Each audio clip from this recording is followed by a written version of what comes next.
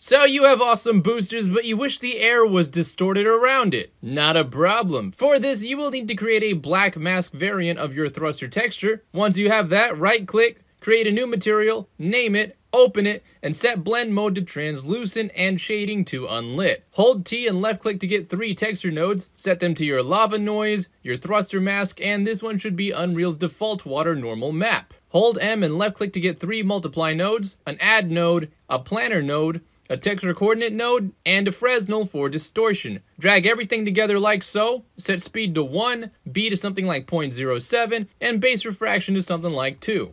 You're done. Congratulations, you have now distorted the air around your thruster. Hope that helps, and as always, hope you have a fantastic day, and I'll see you around.